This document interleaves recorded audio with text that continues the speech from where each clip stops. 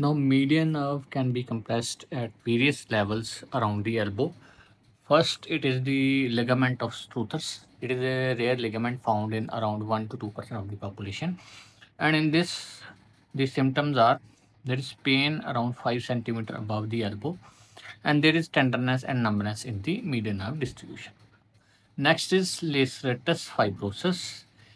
It is a fibrous band which is in the antecubital fossa. It actually originates from the bicipital aponeurosis. Then it merges with the deep fascia of the forearm.